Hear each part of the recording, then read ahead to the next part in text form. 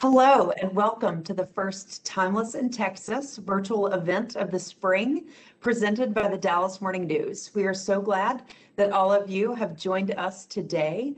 We are going to begin by showing everyone a pre-recorded video of our expert panelists. And this video is about 25 minutes long. And at the end of that video, all of our panelists are going to join us live for a question and answer session with questions asked by all of you in the audience. So our experts today include Tim Mallad, who is the CEO of Forefront Living, Virginia Hammerly with Hammerly Finley Law Group, and Dr. Ronan Kelly, who is the Chief of Oncology at Baylor Scott and White Health. As a reminder, everyone is able to ask follow-up questions of the panelists during the pre-recorded segment by using the chat function that you can find in the bottom right-hand corner of your screen. So again, thanks for joining us today, and we will see everyone back for the question and answer session. Thank you. Hi, everyone. I'm Ron Corning. Thank you for joining us for the Spring 2021 Timeless in Texas virtual event. It's where we delve into issues related to those who are 55 and older, how to live well, be well, and do well. And how you live and where you live is a very important part of that. We want to bring in now our first guest, Tim Mallad. He's the CEO of Forefront Living. Tim, thank you for joining us. Thank you, Ron. Describe for me, if you can, who is Forefront? What is Forefront Living? Yeah, Forefront Living is a not-for-profit organization that primary focus is senior living, but offers an array of services that range from a continuing care or retirement community for seniors through certain post-acute services for the general public. What is, when you talk about continuing care retirement community, what does that mean exactly? So typically, if you're looking at a retirement community, a continuing care retirement community is a retirement community that offers all levels of living for seniors who are typically 60 plus and above, ranging from the most independent of living, a home type setting, or perhaps an apartment, all the way through assisted living, memory care, and rehab and skilled nursing. So when you talk about Presbyterian Village North, who would benefit from living in that community specifically? Well, I think it appeals to a broad range of individuals because it addresses that continuum. So a very independent, youthful senior who's interested in a lifestyle choice, perhaps, as well as somebody that would like or enjoy another level of care, such as assisted living, or may have advanced needs, such as memory support, or short-term rehab needs that can be addressed in the skilled nursing area. So in terms of actually beginning the process of exploring retirement living options, what age would you say someone should start thinking about it?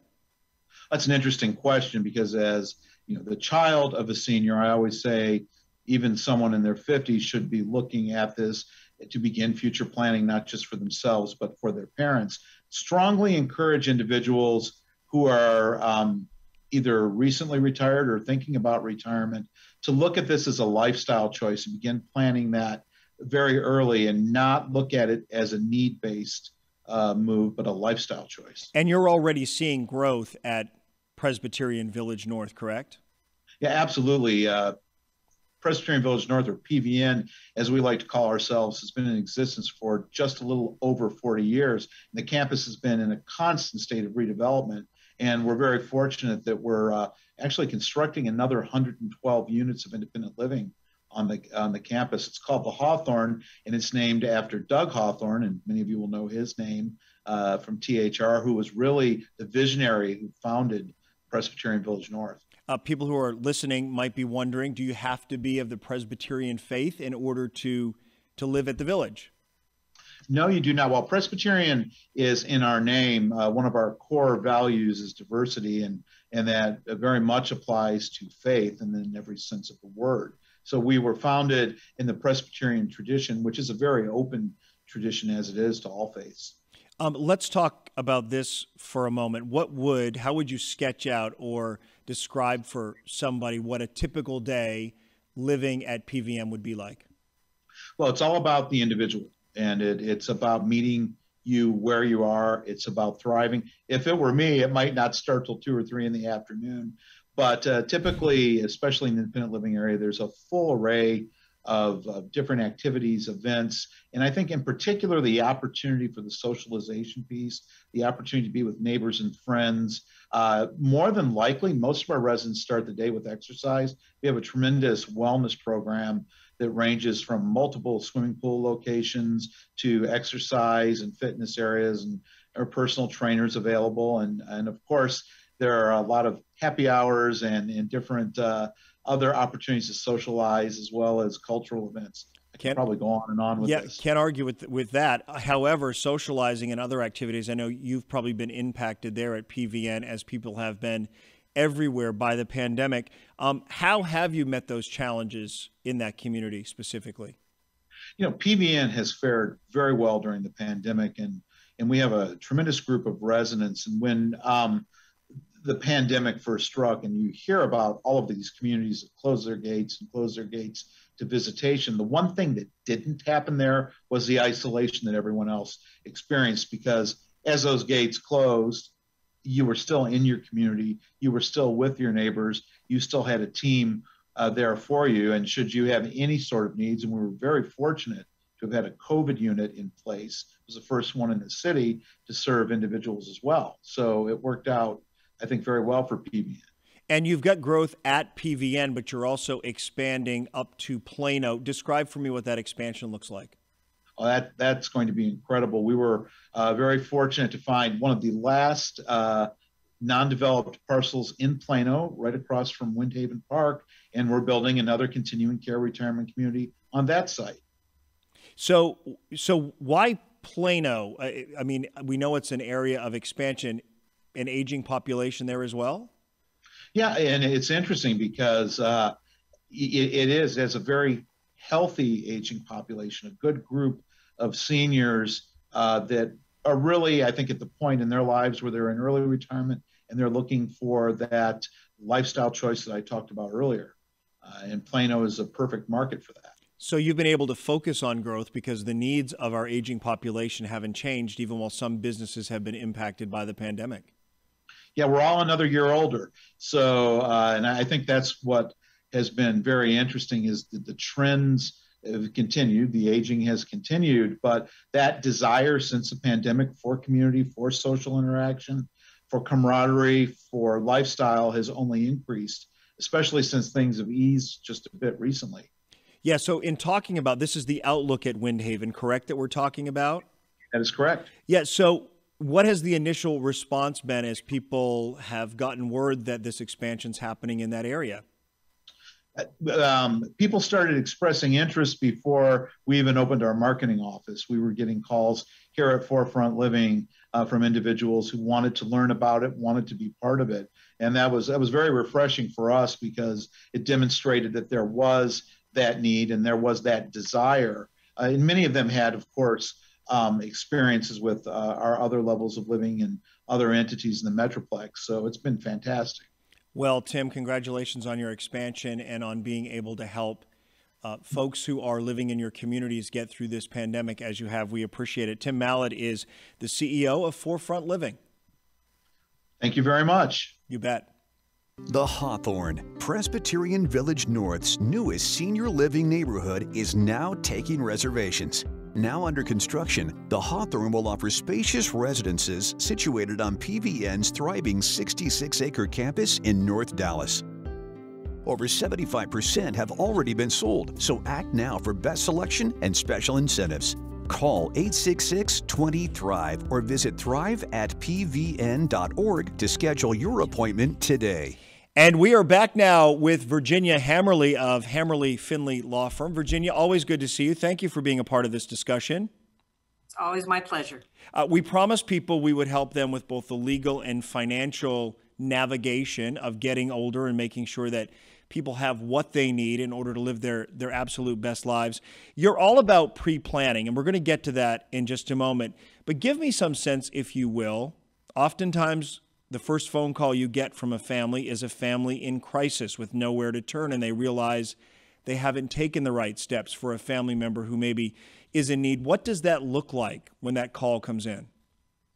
Well, the first thing I'm going to ask them is a little bit about the family relationships that they have and whether or not the person who is in crisis is able to talk to me. If not, then we're going to go a completely different path. But if the person who is in crisis is able to talk to me, then I'm going to be ascertaining what their wishes are. If they don't have documents in place, we're going to put some documents in place. What sort of documents can you put in place when somebody is literally right there at a crossroads and in need of medical care that they realize they're not covered for, or options that simply aren't available to them? So the entire estate planning spectrum takes that into consideration from the very beginning until actually the end stages of any kind of illness. We're going to take a look at powers of attorney, both medical and durable, and those are going to be, those are just required documents. A HIPAA release, of course, but a directive to physicians. We want to know what their wishes are when the end stages come. At some point, depending on where they are in the journey, they're going to ask me a question about living wills. They're going to ask about a physician statement, a directive not to resuscitate. So we'll go through the specifics of those, that they have to be doctor created and that they're in stage. We are also going to talk about finances. It's very important that people have at least a thought in place as to how they're going to pay for those in stage times. And some people who don't have the means, you're able to direct them to social programs or other such programs that might allow pay for care? Absolutely. So if somebody is 65 or older, of course, they're eligible for Medicare. Hopefully they've got some kind of auxiliary program in place to supplement their Medicare to pay for those additional services. So they're not having to come up with a lot of out-of-pocket costs. Sometimes we do Medicaid planning, and Medicaid planning, of course, is a federal state program that will pay for people who are eligible, and that means by asset and by income, to pay for the end stages when they have a need for nursing home level care. So we'll talk about Medicaid planning, and we'll also talk about Medicaid planning avoidance.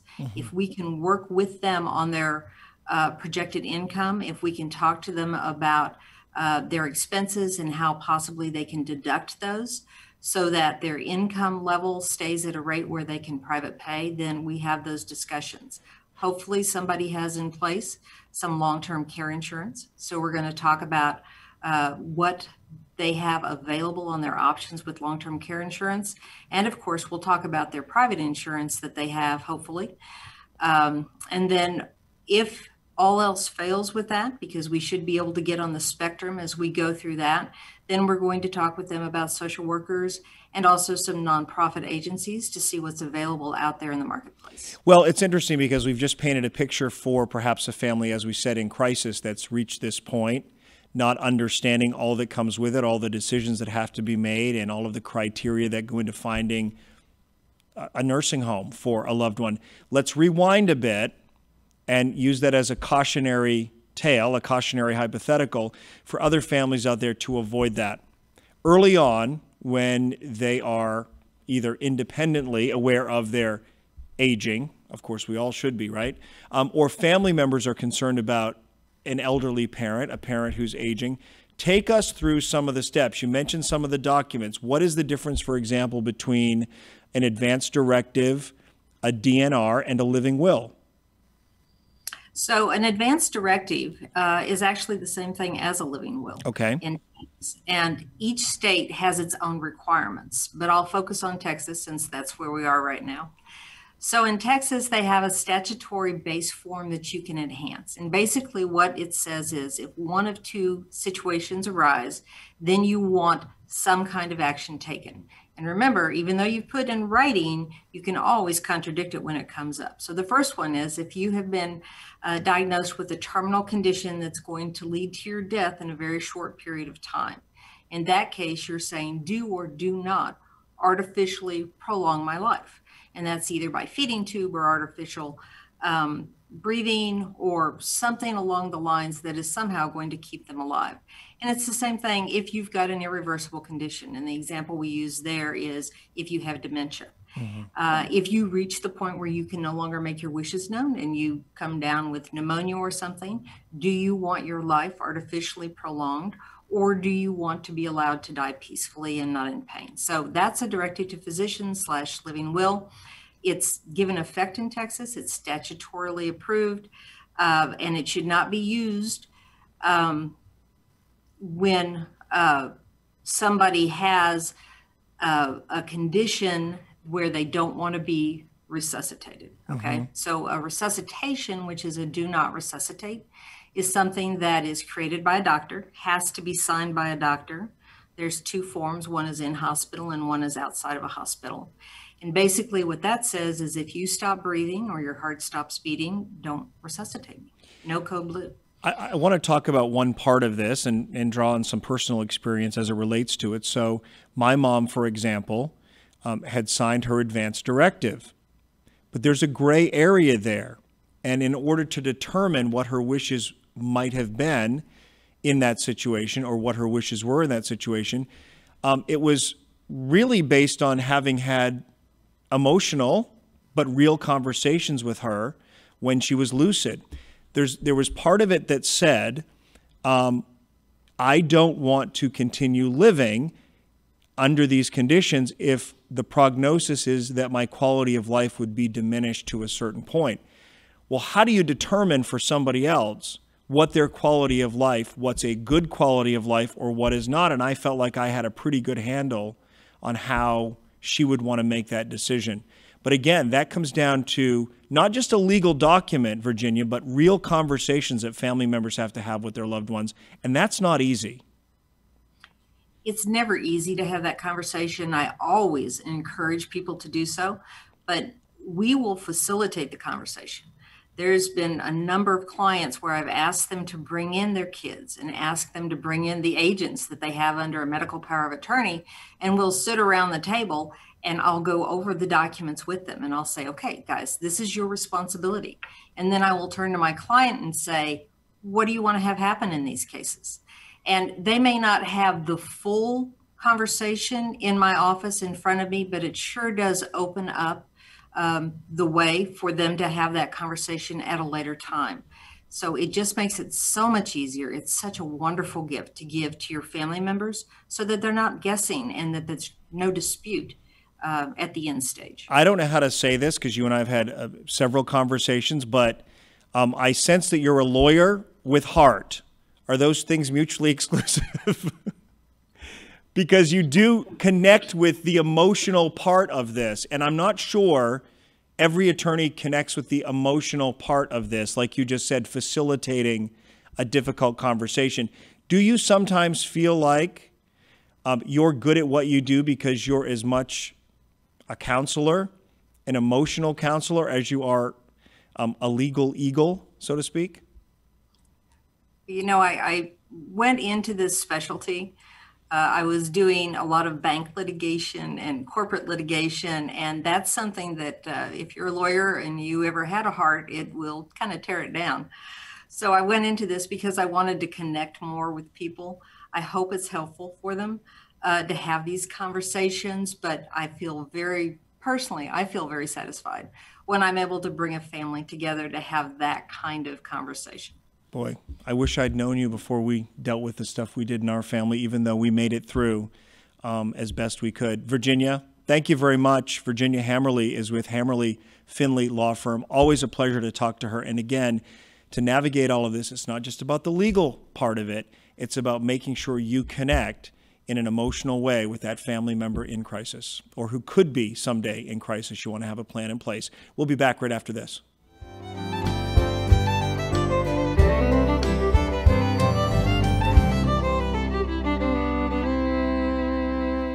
So while all eyes of the medical world were on COVID-19 research, cancer research didn't stop. And right here in North Texas, there's breaking news that will impact the future of cancer care. Dr. Ronan Kelly is the chief of oncology for Baylor Scott and White Health in North Texas and is joining us to talk about a new advancement, how it led to longer survival for the patients involved, and how it's being called by experts a game changer for cancer care, adding a new tool beyond the typical radiation and chemotherapy. Dr. Kelly, thank you for joining us.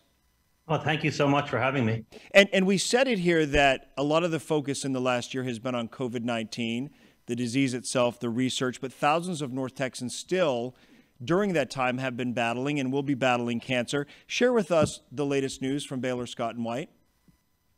Well, you're absolutely correct. You know, the whole world now knows about the importance of our immune system in the fight against disease. You know, we've been seeing on the news every night about how important our immune system is in fighting that virus, with some people getting no symptoms and others getting really sick. Well, what I'm here to tell you today is it's just as important in the fight against cancer. Those underlying immune cells that we have are the reason why some people can do very well and some people not so well. And so all of the efforts in cancer now are going on to turn on a patient's immune system to kind of wage a molecular war, if you will, between the bad cells, which are your cancer cells, and your good cells, which are your immune cells.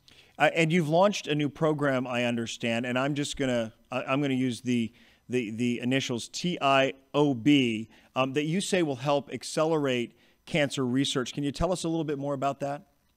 Well, yeah, you know, Baylor Scott and White is the largest not-for-profit health system in Texas, and we want to harness that power to start collecting biological samples from patients across multiple diverse patient population backgrounds, multiple racial, social, and ethnic backgrounds. You might say, why you want to do that?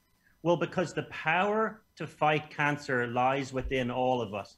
And as a result of new technologies, we can actually understand how a cancer is trying to hide from your immune system now by taking samples of blood or even samples of urine. And so what we're asking now is for our patients, can we partner with them? So throughout their entire journey with cancer, can we understand how their immune system is evolving to keep up with an ever-changing tumor? And doing that, we will identify weaknesses in cancer that we can use then to create the next generation of cancer treatments. So that's what the Texas Immuno-Oncology Biorepository is all about. And we know we're fortunate here in North Texas to have so many great options for medical care, but Baylor University Medical Center is more than just a teaching hospital, as I understand it. It's an academic medical center as well. Can you explain what that means and what the benefits are for patients? Absolutely. Well, you know, the Charles A. Sammons Cancer Center down here at Baylor University Medical Center is one of the largest cancer centers in the nation. We have so many firsts here. In fact, we have the only dedicated cancer hospital for patients. We have a 24-hour urgent care, and we have the soon-to-open Gene and Jerry Jones American Cancer Society Hope Lodge. But I really wanted to emphasize that we're becoming, and we are, a major immunotherapy center. And just last week, we published in the New England Journal of Medicine a practice-changing study involving immunotherapy treatments for patients with esophageal cancer, which is going to give them significant hope. That study is called Checkmate 577. I had the privilege of leading this around the world. And it was, in addition to making it into the New England Journal of Medicine, it was on the front cover of the Dallas Morning News, and it also made it over to the New York Times. So real practice-changing studies emerging here from Baylor University Medical Center. No, it's remarkable and something to be proud of. And I'm wondering, as we close this segment, is there anything specifically that you want readers to know about those who are 55 and older when it comes to cancer treatment and diagnosis in North Texas? Well, you know, in addition to everyone getting the COVID vaccine, I think that's very important. But I wanted to also tell people about, we are opening the first Hope Lodge in North Texas in about a month to 2 months' time. What does that mean? Well, it's going to provide 18,000 nights of free accommodation. So people from around Texas can come stay with us for free with a loved one in beautiful accommodations and get their treatments here. And then they can go back home to their local doctors for continuation of care. And that's going to be named after Gene and Jerry Jones. It's called the Gene and Jerry Jones American Cancer Society Hope Lodge. I think it's a game changer for North Texas because we've never had this before. And hopefully more patients will be able to avail of these amazing scientific breakthroughs that are happening across our system. Well, we certainly hope so. Dr. Ronan Kelly, the Chief of Oncology for Baylor Scott and White Health in North Texas, thank you so much for joining us. We appreciate it. Thank you so much indeed. Thank you.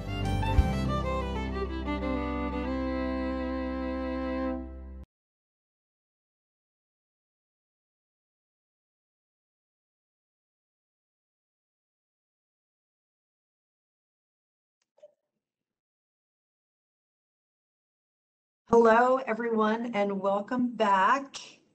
What a great panel. Thank you so much again to our experts. Y'all shared such fantastic information as usual. So while we are waiting for our experts to jump back on with their videos to do the live Q&A, I want to recognize them again. So Tim Mallard, the CEO of Forefront Living, and Virginia Hammerly of Hammerly Finley Law Firm are here. And we do know that Dr. Kelly is not going to be here until right about 2:30.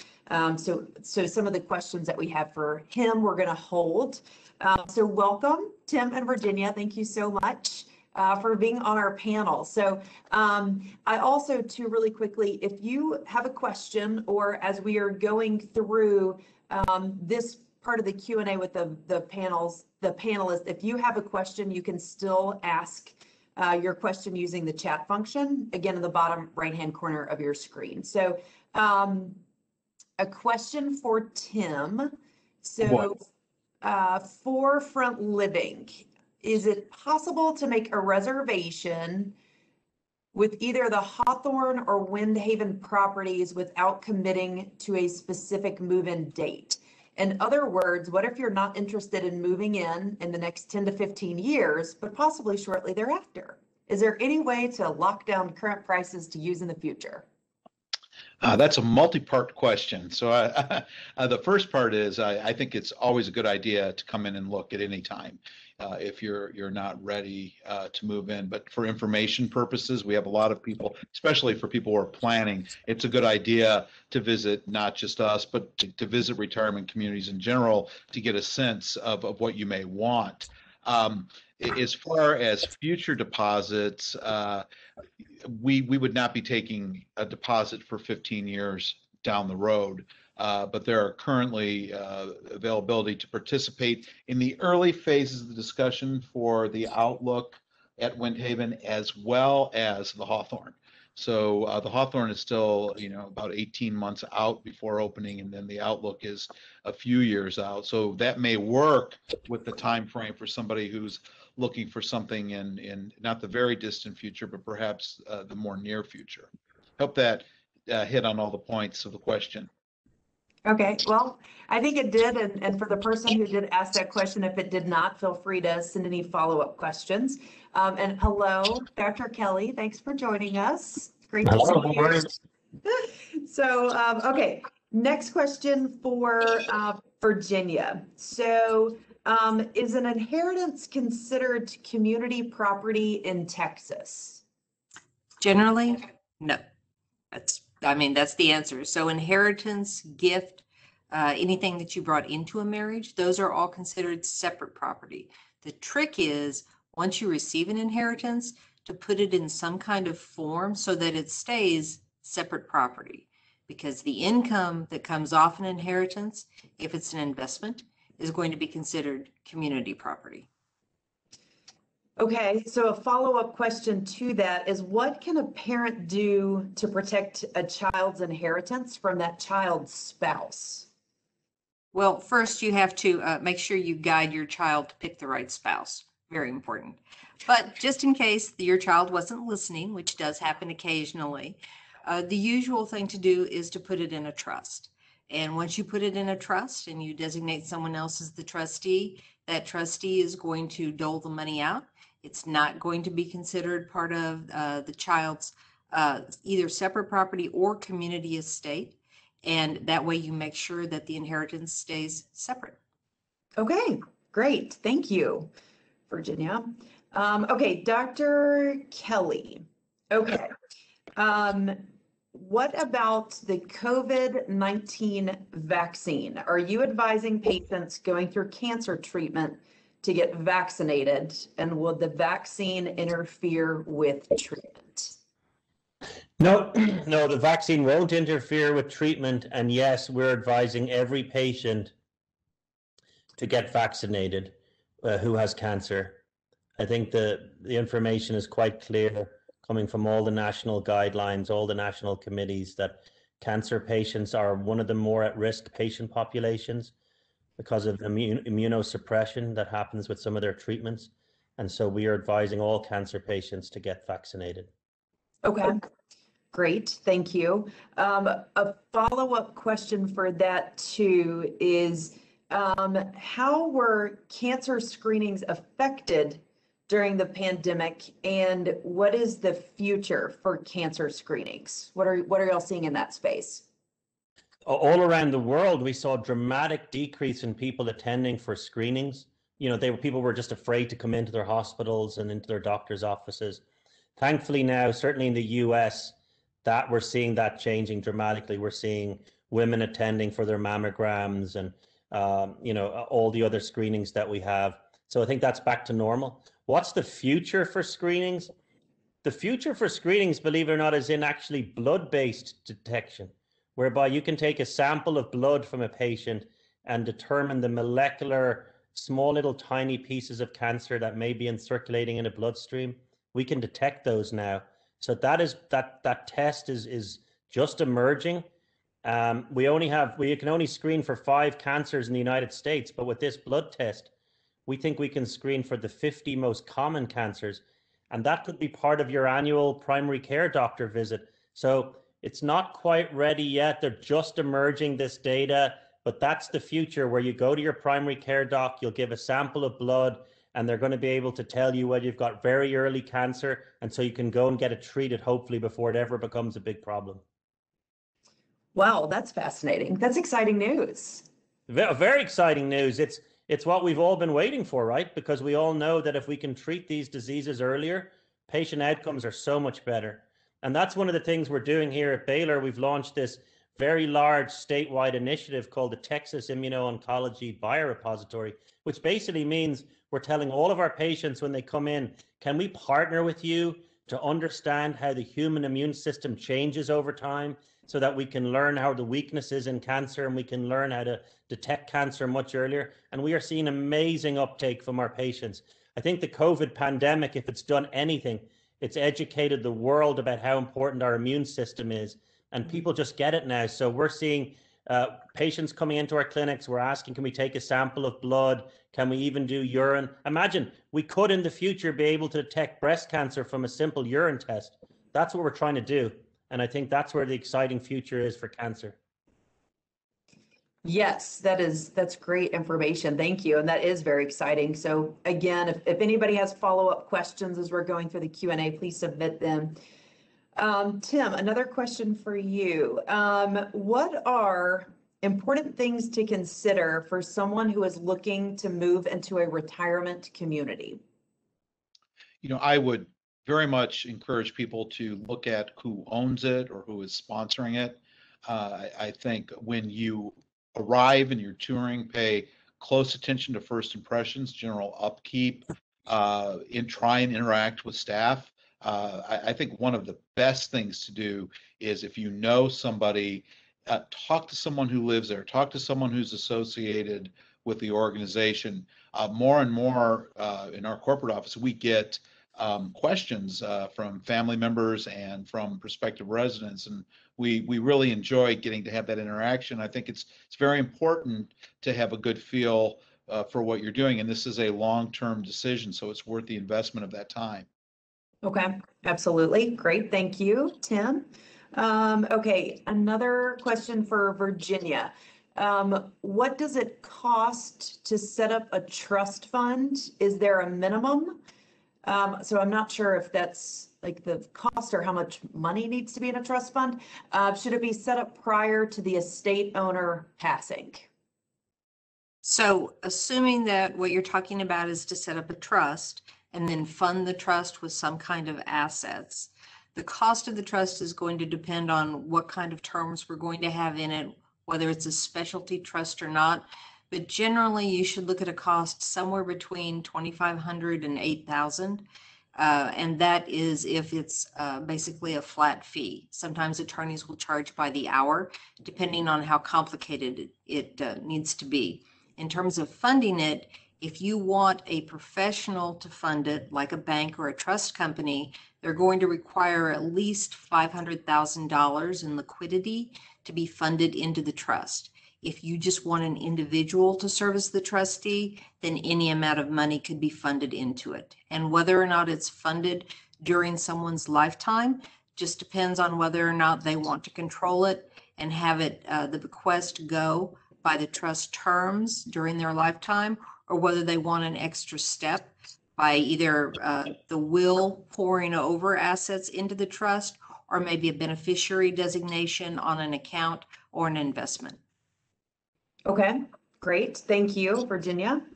Okay, another question for Dr. Kelly. So the TIOB program that you talked about, does someone have to be enrolled in a clinical trial to be able to participate in this?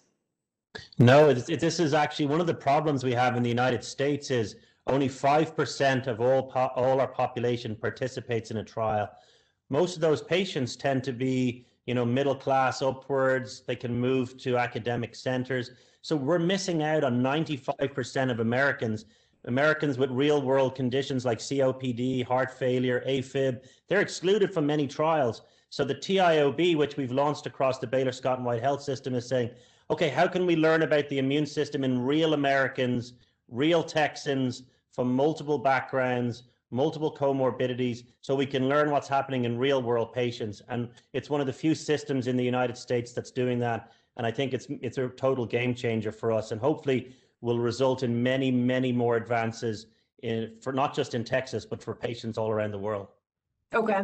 So then could someone just see their physician at Baylor Scott and White and ask to be a part of this program then? Yeah, so what we're doing is we've started with breast cancer, lung cancer, melanoma, kidney and bladder, and esophageal and gastric cancer. Now they're common cancers. We're going to open it across other ones over the next couple of months and years. But the process is anyone that's going for surgery, we ask them, would they like to be involved in this partnership? We don't call this research. We say, will you be a partner with us so we can learn how your immune system is trying to keep up to date with a tumor if ever it tries to come back? And I think our patients just understand that. We're getting 70 to 80% of patients are saying, sure, I want to be part of this because it'll help me, but it'll also help my neighbor or my family, future generations. And so people are really excited about this. Okay, great. Thank you. Okay, another question for Tim. All right, what are the time elements for opening the Hawthorne and the Outlook at Windhaven?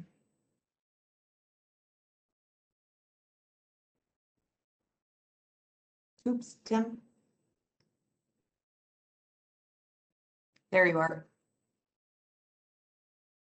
I think you are muted, or is my screen frozen? I am here. Oh, there you are. Okay. Can you hear me? Yes. Okay, I'm sorry. Now, the time elements, is that what you said, the time frame? Yes, for the Hawthorne and the Outlook at Windhaven. Yeah, well, we'll start with the outlook at Windhaven. 2024 is the expected opening of the independent living at the outlook at Windhaven, and the Hawthorne will be ready for occupancy in 2022. So we're about 16 months, 15 months away from that expected first resident. Okay, perfect. And then a follow-up to that question is, do you have to qualify in some way to move into Presbyterian Village North or the Outlook at Windhaven or the Hawthorne? So I get the fun multi-part questions here. Yes, both entities are entry fee based. So there is an income or disclosure that happens on the independent living side. And as you go to the highest levels of care, such as whether it's the inpatient hospice section or skilled nursing, then you would have some insurance qualifications if you're going down that route, and income qualifications if you were going private pay. Okay, all right, perfect. Thank you. Okay, another question for Virginia. If you are named the executor of a will, do you need to hire an attorney? After the principle of a will passes away, yes. You will not be able to do the probate process in court without an attorney. And the reason is you're an agent. So you're a fiduciary. And because you personally are not an attorney, you will not be able to represent, say, the estate or if you were suing on behalf of a trust, the trust. So one of the first things you need to do after someone passes away is, number one, find the original will, and number two, make an appointment with an attorney to discuss what options are out there for probate. Okay. All right. And then let's see, we've got another question for Dr. Kelly. So, which patients with esophageal, did I say that correctly, cancer are now eligible for immunotherapy? Sure. Yeah. No, so, there's a theme here, right? Because I'm talking about immunotherapy, and I'll just say what is that? Well, the whole world is getting vaccinated now against COVID, right? To boost your immune cells, to fight that terrible virus. Well, we're doing the exact same thing in cancer. We're giving medications that can boost your immune system to wage a molecular war between your cancer cells and your immune cells, which are your good cells. And so this study that we published in the New England Journal of Medicine last week was a game changer for esophageal patients. Anyone with operable esophageal cancer, stage 2 or stage 3, we gave them the standard treatment of chemoradiation, and then they had surgery. Part of their esophagus was removed. And the study was, we gave them a year of an immunotherapy after their surgery, and they doubled their survival. So it was the biggest advance we've ever seen in esophageal cancer. And it shows you the power to beat cancer lies within us. It's in our immune system, like it is to beat this virus. We just give the correct medications and we can turn on the immune cells to wage this war. And that's how we're going to control cancer moving forward. Okay, great. Thank you. Okay, so that is bringing us to the end of the questions that we have. So if anybody has any other last questions that you want to put through the chat, you can do it now. And then Dr. Kelly, Virginia, Tim, do you have any final thoughts or anything else you'd like to share to the attendees before we close out this panel?